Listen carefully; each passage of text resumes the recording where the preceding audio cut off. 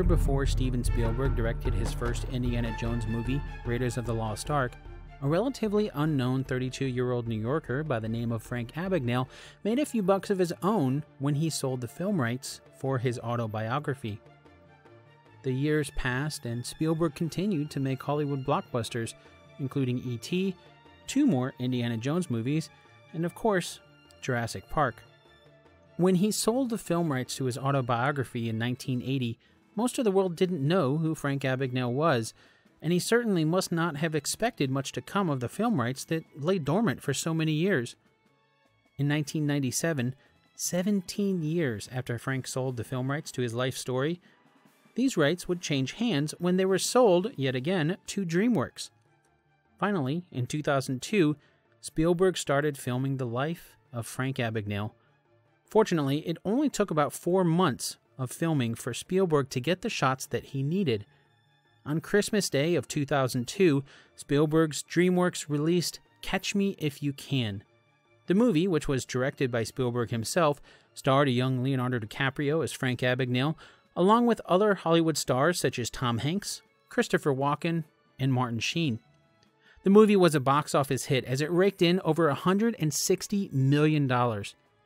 Frank Abagnale is still alive today, and the New Yorker who sold the film rights to his life story 22 years earlier gave the film that was based on his life some high praise. But he was quick to point out that there were plenty of inaccuracies. According to Frank, quote, "It's important to understand that it is just a movie, not a biographical documentary," end quote.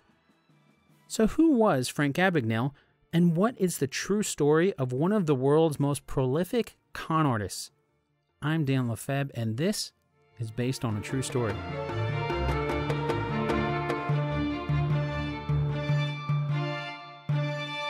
In 1942, a dashing sergeant in the United States Army's 276th Infantry Division was taking a break from the war with some other soldiers at a small diner in Oran, Algeria, when he saw the love of his life. After World War II, Frank William Abagnale and Paulette Noel Anton returned together to Frank's home in New York City, where the two were married. To support their new family, Frank started a stationery store on the corner of 40th and Madison in New York City, near a present-day McDonald's. Frank grew increasingly prominent in local politics, and together, Frank and Paulette seemingly lived the American dream. They must have been ecstatic when they welcomed a son into the world just a few years later. Frank William Abagnale Jr. was born on April 27, 1948. The American dream continued on for a while, but unfortunately, as is the case for many marriages, sometimes they just don't survive the test of time. In the movie, a young Frank Jr., who's played by Leonardo DiCaprio, comes home one day to find a lawyer in the house with his parents. Frank's mom sits down to explain that he has to decide who he wants to live with. Frank Sr., who's played by Christopher Walken, keeps trying to reassure Frank that everything will be okay, just decide who you want to live with. Making such a difficult choice is too much for Frank, and he runs away. Now, this is actually quite different from the truth, although Frank Sr. and Paulette did get a divorce. It happened when Frank was 12 years old, and although Paulette had full custody of him, Frank often spent time with his dad. Frank's dad never stopped loving Paulette and would constantly use Frank to try to get back with Paulette. It never worked, but not for lack of trying on Frank Sr.'s part. Those were certainly formative years for Frank, but perhaps nothing was so instrumental for Frank as something that wasn't even in the movie. Now, when Frank was just 15 years old, he experienced something that would change his life forever. Girls. Now, while an infatuation with girls isn't unique to a teenage boy, Frank was head over heels for them. Not anyone in particular, but Frank was, well, let's just say he was a fan of spreading the love. It didn't take long for Frank to realize something about girls, though. They liked to be spoiled, and Frank in turn liked to spoil them. But of course, such expenses don't come for free, so Frank got a part-time job to support his newly found passion. Again, it didn't take long to realize something about his part-time job. It didn't give him the means to spoil girls as much as he'd like. This left Frank strapped for cash, which made it tough to pay for things that he actually needed, like gas to drive his truck to and from his job. Embarrassed, Frank turned to his dad for help and was rewarded with his dad's credit card from the gas station. He could use that to help pay for gas, and then the bill would go to his dad. After all, it was still in his dad's name. Everything probably would have gone according to plan if Frank hadn't noticed the credit card could be used for more than just gas. That's when he pulled his first con, although he almost certainly wouldn't have called it a con at the time. Basically, what he did was to purchase something more than gas, except instead of taking the items, he'd made a deal with the gas station attendant. He'd charge full price for a set of tires to the card, for example, and instead, he'd just take a portion of the price and the rest he'd give to the attendant, who could then pocket the money and sell the tires again to someone else. It seemed like a win-win. After the success of Frank's first con, he did the same thing again at a different gas station, then again at another, and again and again. In less than a month, Frank racked up about $3,400 in charges, buying various tires, car batteries, or really anything else that he could at gas stations. Now, $3,400 in 1963 is about $26,500 in today's money. So that's no small amount for a month's worth of really imaginary auto supplies. The purchases came as a shock for his dad, who was stuck with the bill, and his mom wasn't too impressed with Frank's con either, and she sent him off to a private school. Now, while Frank was at this school, his dad's business went under, causing even more strain on an already strained relationship between Frank and his separated parents. The school was stifling, and there weren't any girls. It was an all-boys school. Then, to make matters worse, when he was at home, Frank was the mediator between his two parents. Frank grew increasingly depressed with the situation, and one summer afternoon, he'd simply decided he'd had enough. So he ran away from home in 1964 at the age of 16. In the movie, shortly after leaving home, Frank is thrown out of an apartment for bouncing a check. This isn't really true, although it is true that Frank didn't have much money. He left home with $200 in a checking account, and that was his emergency fund, with Frank's primary source of money being his job. But it didn't take long before he had to dip into the emergency fund. He was barely making ends meet with a part-time job, and he quickly realized that girls didn't pay much attention to him when he was broke. That wouldn't work. Another pivotal moment in the movie happens when Frank notices a well-dressed pilot laughing it up with his stewardesses. This actually happened, and Frank made note of how everyone nearby also noticed the pilot. That's when Frank had the idea to become a pilot. And so he did. Of course, he couldn't waltz onto a plane, but Frank was a smart kid. He knew he'd need a uniform, so he got that first by pretending to be a pilot that lost his uniform and getting a replacement.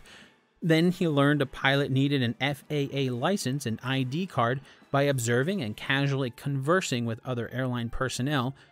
Using skills he picked up at school for graphic design, Frank fashioned new identification.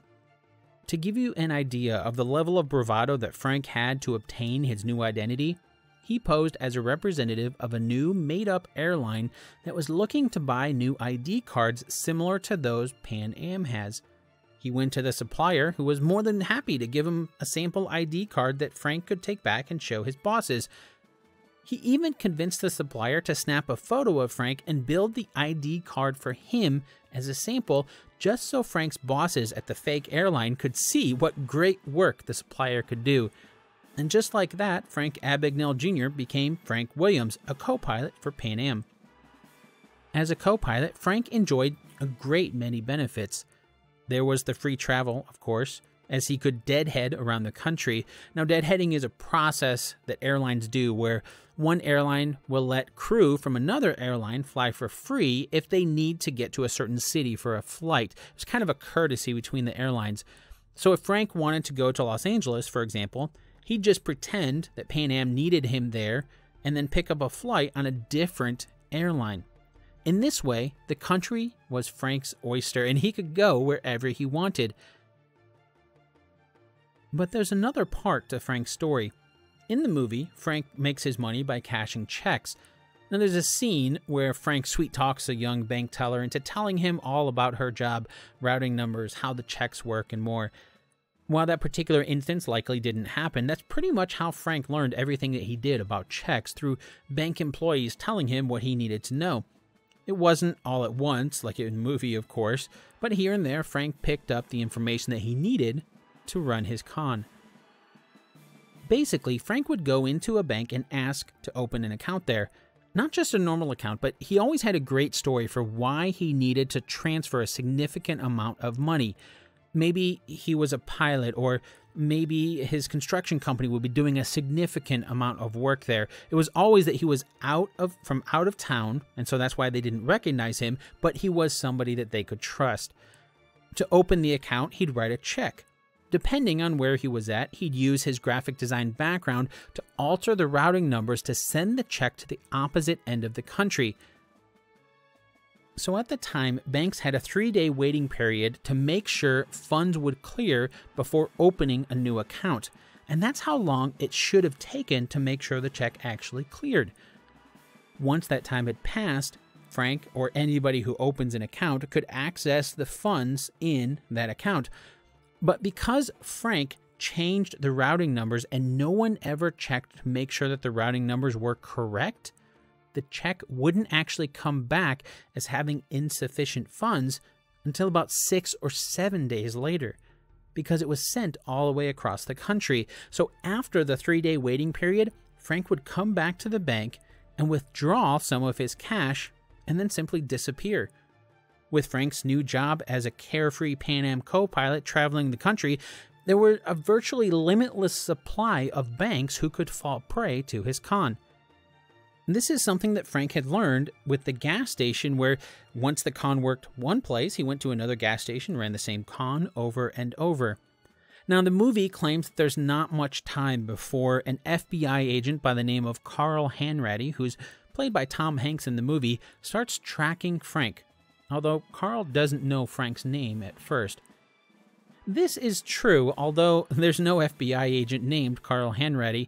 In truth, the character of Carl is based on an FBI agent by the name of Joseph Shea, and in the movie, Frank barely escaped from Carl after convincing Carl he's another agent who was on Frank's trail. After this, Frank calls Carl on Christmas in something that would start an annual tradition between the two, forming an odd sort of friendship between cat and mouse. The calls never happened, and neither did the near scare in the hotel room.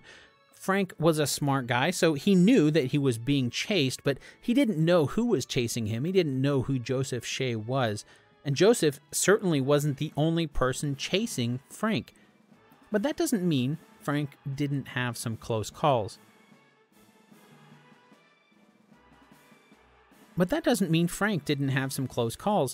One of these close calls came as Frank was deadheading from New Orleans to Miami.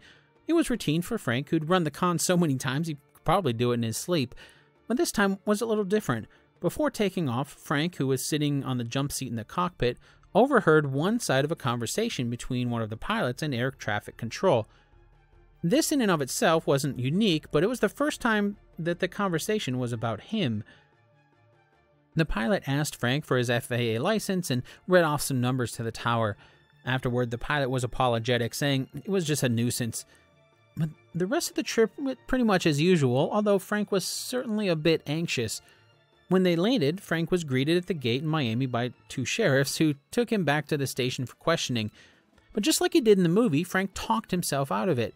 Just not by pretending to be an FBI agent as Leonardo DiCaprio did to Tom Hanks on the big screen. Instead, in real life, Frank talked his way out of it by convincing the sheriffs he was a Pan Am co-pilot by the name of Frank Williams.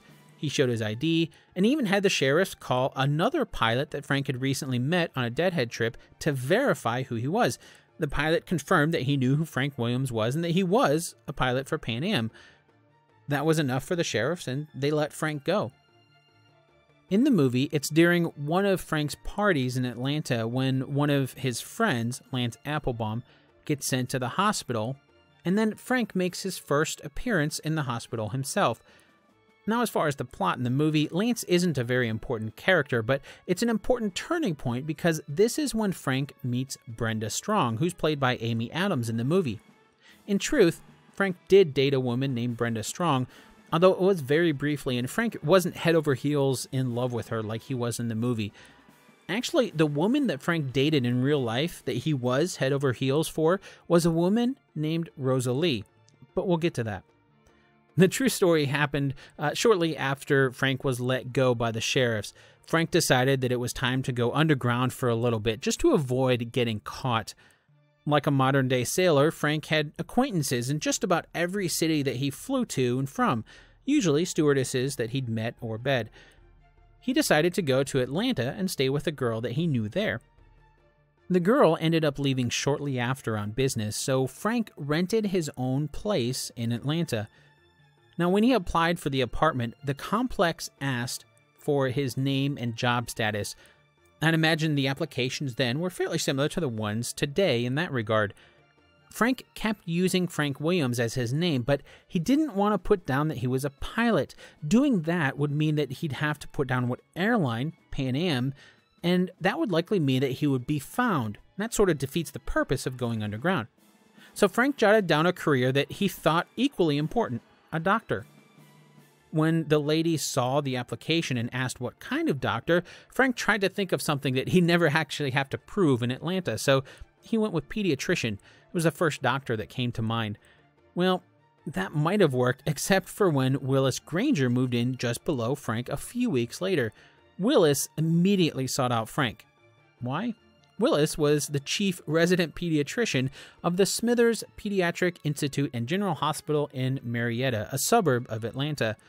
Willis thought it was amazing that he just happened upon another pediatrician and immediately tried to befriend Frank. A few months later, as fate would have it, Willis was in a bind where one of his pediatricians had to leave on emergency. He called his good buddy Frank Williams to see if he could help out. Frank was hesitant at first, but he'd been spending the last few months studying pediatrics and terminology, really just to be able to seem natural in his conversations with Willis. So he was already posing as a pediatrician. Why not actually try being one? The challenge of the con stood before Frank, and he couldn't resist. It didn't hurt that it paid $125 a day, or about $950 in today's dollars. It was honest money. Well, at least it was enough to mean Frank didn't actually have to cash fraudulent checks. It was a perfect cover for going underground. It was there, as Dr. Frank Williams, that Frank met Brenda Strong, a nurse that Frank did date for a while. In the movie, Frank learns a lot about the medical field from TV. That's actually true. Frank soaked up terminology in just about anything that he could, from anywhere that he could. One of those sources was MASH, an Army sitcom about medics in the Korean War. For the most part, Frank was able to pass off his con as a doctor by just avoiding work. Whenever he'd be asked to do something, he had an array of interns who were more than willing to prove themselves to their supervisor. Despite this, it really only took about a week before Frank started to realize that he couldn't have the interns do all of the work for him. In the movie, it's a bloodied boy with a broken leg who is finally the one where Frank realizes that his con won't last. Leonardo asks one of his interns for an assessment, then turns to the other and asks, "Do you concur?" Just like he saw on MASH. This happened, although the details are a little different. The kid had a broken shin bone, and Frank did all that he could to avoid going when he was called to the ER. He went to the restroom first, then after taking his time, he took the stairs instead of the elevator. Really, he was just delaying, hoping that someone else would get there first and handle the situation. But they didn't. When he finally got there, just like in the movie, Frank asked his two interns what their assessment was. He wasn't really sure what they were talking about, but he was satisfied with what they said, mostly because he didn't know any better, and then Frank left it in their hands and walked away. Frank's confidence in his ability to be a doctor wavered, but he couldn't just leave. Brenda was there. It was a baby who was suffocating due to lack of oxygen. The nurse helping Frank ended up doing all of the work, but that was the final straw. Frank knew that if he continued as a doctor, children could die. Well, he may have been a con man. Hurting someone wasn't part of his plan. Thankfully, this was near the end of the term that Willis needed him to fill in. They hired a full-time replacement, and Frank was able to leave without anyone being the wiser. Soon after, Frank decided to move on. He didn't want to stay in any one place too long. So Frank left Atlanta and went to Baton Rouge, Louisiana. Now in the movie, it's Brenda Strong's father who is a district attorney in Louisiana, and that's the reason that Frank gets into law, because Frank had mentioned to Brenda that he had a law degree, he just never used it. The truth isn't really related to Brenda, but it is fairly similar. He happened across a flight attendant he'd met in an airport terminal about a year before, and she invited him to a party with one of her friends. This flight attendant, Diane, knew Frank as Robert F. Conrad, and when Frank met her, he had grown fond of her, as he did with many women. And again, as he did with many, when it came to sharing personal details with these women, Frank had to make them up. For this one, Frank had pretended he had a law degree, but had decided against practicing law to become a pilot instead. This stuck in her mind, and at the party, she introduced Frank to one of her friends, Jason Wilcox, who was a state attorney. Stuck in his lie, Frank had to keep it going. Now, over the course of the conversation, Frank decided if he was going to go to law school, he might as well go to the best school, so he said he went to Harvard. And so it was that Jason convinced Frank to tackle yet another challenge, law. In the movie, we learned that Frank actually passed the bar to become a lawyer. This is true. Using social engineering tactics, Frank convinced Diane to show him her college transcript to prove how smart she was. When she did, Frank made note of how it looked, and even though Diane's transcript was from the Ohio State University, he used this along with his graphic design skills as the basis for a fake transcript from Harvard. After all, he hadn't ever seen a transcript before. This transcript was needed to apply to take the bar, and apparently it worked. Thanks to Louisiana's rules at the time, Frank had 3 attempts to pass the bar. He failed the first, but when he was notified of his failure, someone had apparently attached his answers so he could see which ones he got wrong. Using this, he studied more and tried again, and again he failed. And then again, someone attached his answers so he could see which one he got wrong. After more sleepless nights of studying, and on his 3rd and final attempt, Frank finally passed. It took Frank 4 months of studying and plenty of hard work to pass the bar in Louisiana without an actual degree. With his certification in hand, Jason Wilcox got Frank an interview with the Attorney General in Louisiana. He aced the interview and was hired at a salary of $12,800 per year, about $97,000 in today's dollars. Again, Frank earned an honest salary from a job that he got by less than honest methods. But it helped him hide, as it meant he didn't have to cash fake checks anymore.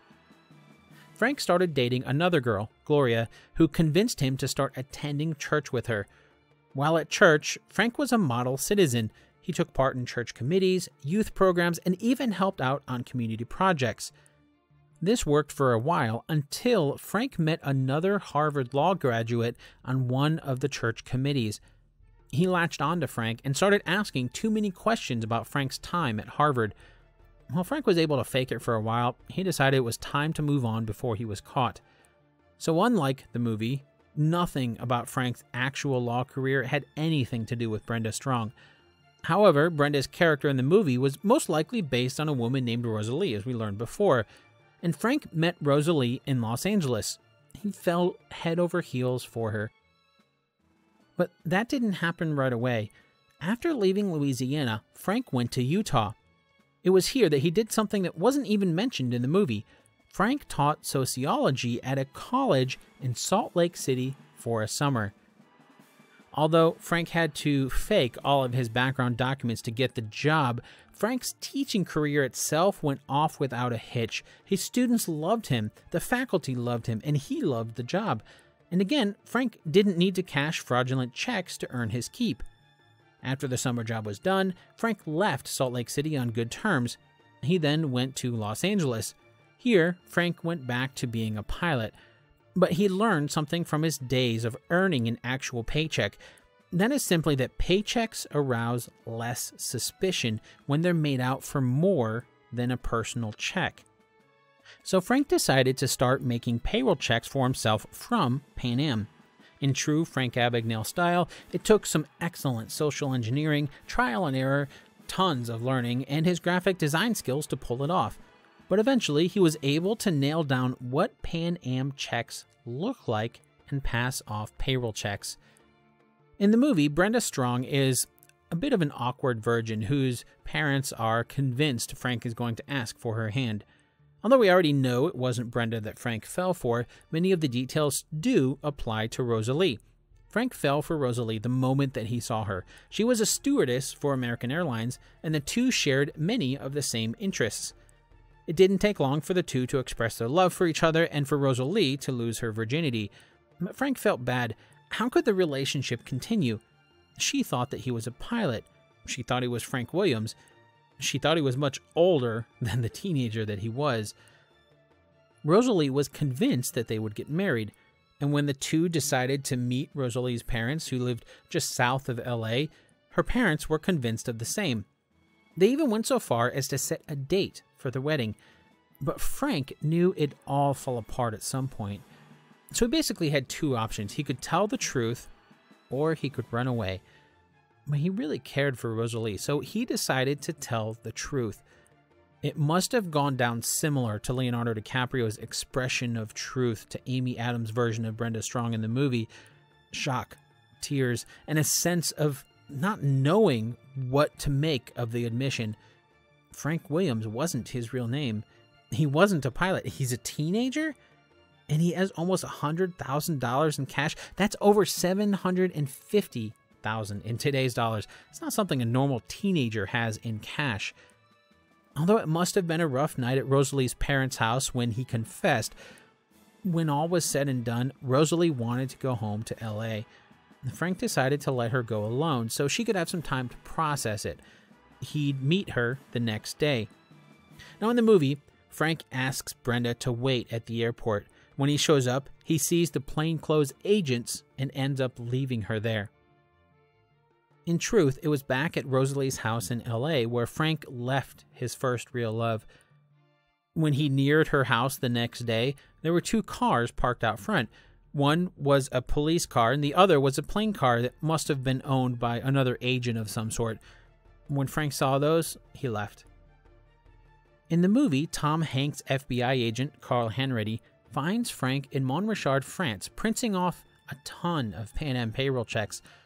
In truth, Frank did get caught, but it didn't happen the way it went down in the movie. After Rosalie called the cops on him, Frank decided to get out of the United States. This wasn't easy. After all, Frank didn't have a passport, and he couldn't very well just get one as Frank Abagnale without fear of getting caught. After all, he just told Rosalie his real name and who he really was. After a few months of traveling around as a pilot, Frank ended up in Mexico City. At the time, a passport was not needed to travel from the United States to Mexico. While he was in Mexico City, Frank put his social engineering skills to work. At a bar one evening, he was introduced to a writer who he was told had some political connections, and he convinced this writer that he was in a dire position. He convinced her that he was a pilot based out of Los Angeles who was needed in London for a flight the next day, but he left his passport back in LA. How was he going to get a new passport? Eventually, she offered a solution. She even called in a favor at the American consulate in Mexico City. The next day, Frank picked up a temporary passport. He then went straight to the airport and boarded a plane for London. Paris, Rome, Singapore, Stockholm, the world was Frank's to explore, and for months, Frank enjoyed his extravagant life. But then something odd happened. Frank stopped enjoying his lifestyle. He grew tired of always being on the run. So Frank set himself on his next big challenge, retirement. He wanted to go underground permanently, and he decided to do this in the small town of Montpellier, France. When he arrived in Montpellier, he went with the name Robert Mongeau. He pretended to be an author and a screenwriter from Los Angeles. He bought a nice little home and a car, but nothing too extravagant to attract attention. He made friends with his neighbor, a winemaker named Armand Paraguay. From Armand, Frank learned about wine and began to settle in as a local in Montpellier.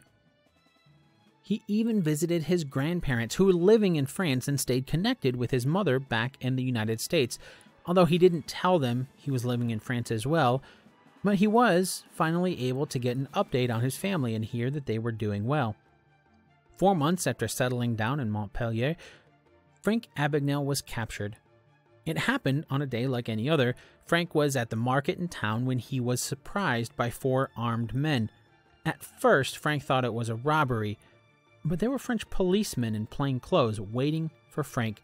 They captured him and took him back to the station.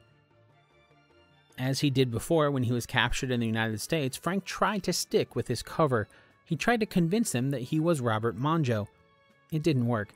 Eventually, Frank confessed and told them everything. Now, throughout the movie, we see flashes of Frank in a French prison. Leo's version of Frank has long hair, a beard, and is kept in a small cement cell. It's not a very pretty sight, but it gives us insight into what's bound to happen for Frank before we ever hear his story. Part of this is true. Frank did spend time in a French prison. He was sentenced to 1 year in prison and was led to a small cement cell. With no light or communication with anyone, Frank's life had taken a drastic turn. Now, Frank was over 6 feet tall and was confined to a 5 foot by 5 foot by 5 foot cell. Wasn't tall enough to stand, wasn't tall enough to stretch out, and there was no light at all. There wasn't a bed, there wasn't a toilet, there wasn't a drain. The only thing in the cell was a bucket. And that filled up fast, but it wasn't emptied regularly. While Frank lost all sense of time, fortune did shine on him. For some unknown reason, a French judge decided to shorten his sentence from 1 year to 6 months. And so, for 6 months, Frank served time in a dark prison cell in France. He lived, ate, and contemplated his life alone and in his own feces. In the movie, Tom Hanks' character, Carl Hanratty, visits Frank in the French prison and eventually extradites Frank to the United States. That didn't happen. Frank spent 6 months in a French prison. After serving his time there, Sweden was next on the list of countries who wanted Frank to pay for his crimes. So Frank was transferred from French custody and handed over to the Swedish. But Sweden treated their prisoners differently, so it was quite a shock to Frank when the 2 women who were to transfer him told him that they wouldn't place him in restraints. Instead, they showed him their guns and said he would never be placed in restraints in Sweden, but if he tried to run, he would be shot and killed. He was transferred to Sweden, where he was placed in a cell quite different from his hole in France.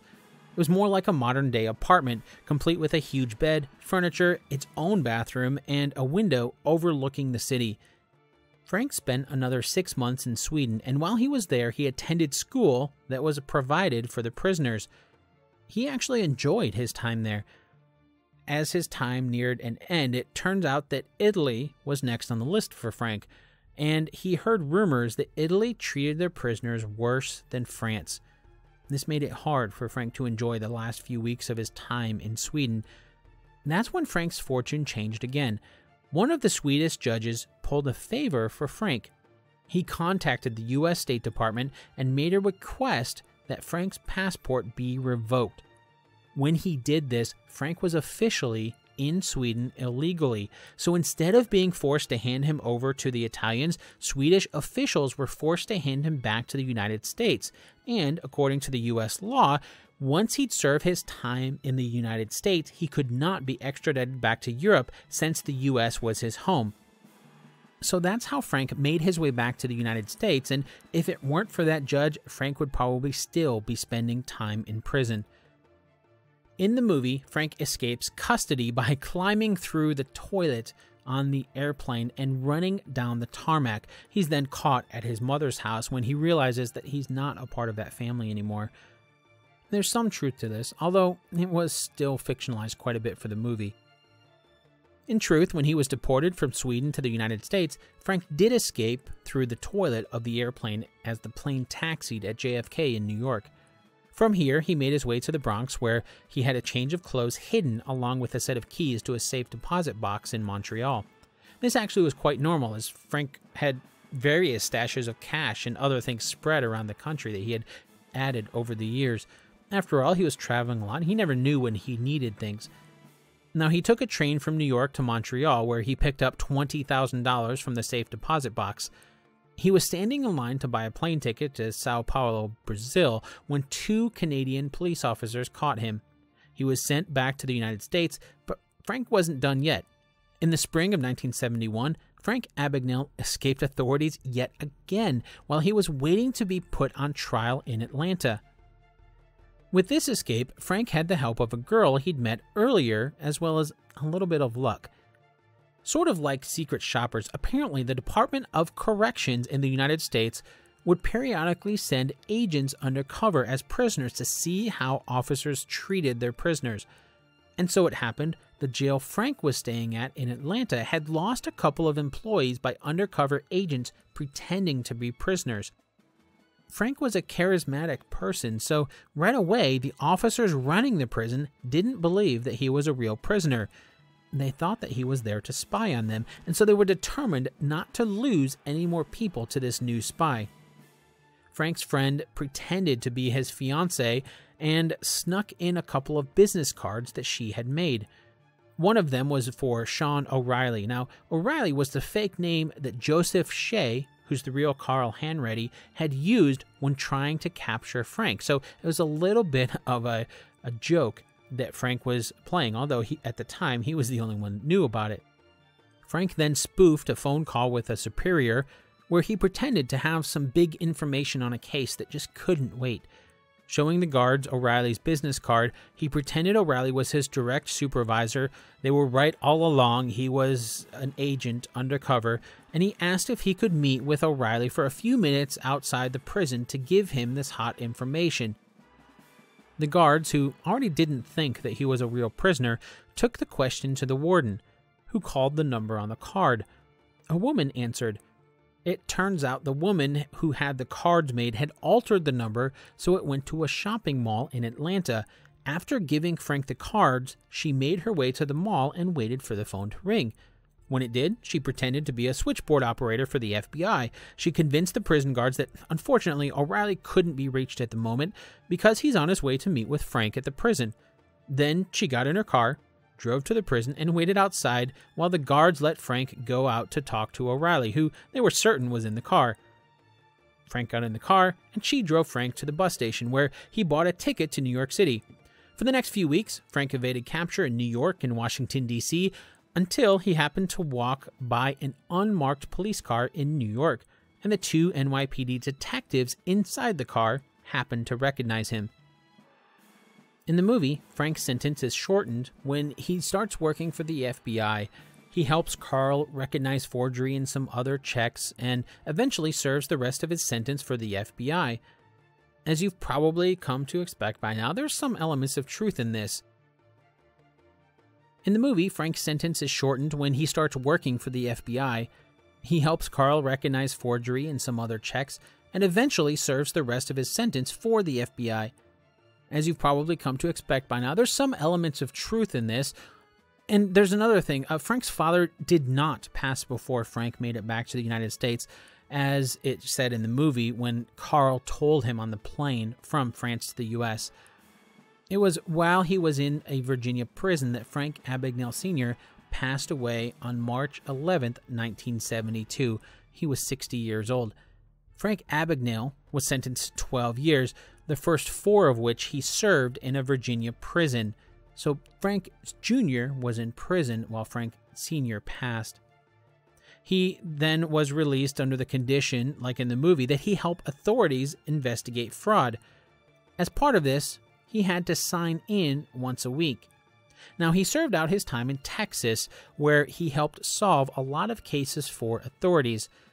After his time was served, Frank had a hard time getting a normal job because of his criminal career. So rather than trying to hide his background, he decided to use it. He walked into a bank one day and made an offer to the manager. He offered to teach the staff the tricks that he'd used to defraud banks. If they didn't learn anything, then they wouldn't have to pay him. But if they did, they'd pay him $500 and then agree to share his name with other banks. With that, Frank started his life as a security consultant. Abagnale and Associates was founded in Tulsa, Oklahoma, and for over 40 years, Frank Abagnale helped develop methods to identify and avoid fraud. He also continued to help the FBI on cases, as well as honing skills he'd learned as a teacher, this time by teaching at the FBI Academy. In the movie, at the end, it says that Frank and Carl are still friends to this day. While that's not really true, it's mostly because the character of Carl didn't exist. The person it was based on, Joseph Shea, was friends with Frank until Joseph passed away on August 4th, 2005. Frank is still alive and has since become a multimillionaire by legitimate means with his consulting business. He currently lives in South Carolina with his wife Kelly and their 3 sons, one of whom works for the FBI.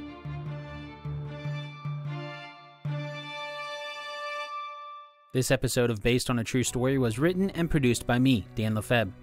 If you want to learn more about the life of Frank Abagnale, I would really recommend the book he wrote, also called Catch Me If You Can. In the book, Frank recalls with mesmerizing detail many of the facts of his life that made him one of today's foremost experts on check and bank fraud. Before we wrap up this episode, I want to take a quick moment to say thank you for listening to the Based on a True Story podcast.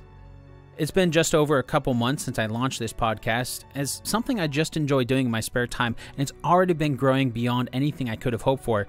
With that in mind, I'm excited to announce that for the foreseeable future, I'm going to switch from releasing every other Monday to every week. I hope you're as excited as I am to learn more about the true stories behind Hollywood's blockbusters, and it'd mean a lot to me if you carry that excitement over to iTunes or wherever you listen to the show and leave a rating and review. I know every podcast in the world asks for ratings and reviews, but it really does make the world of difference to be able to hear your feedback. You can also support the show by buying the transcripts for each episode on Amazon. Based on a True Story is on the web at basedonatruestorypodcast.com, where you'll find the links to the transcripts for each episode, and you can find me on Twitter at Dan Lefebvre, DanLefeb. Drop by, say hi, and let me know what you think of Frank Abagnale's fascinating life.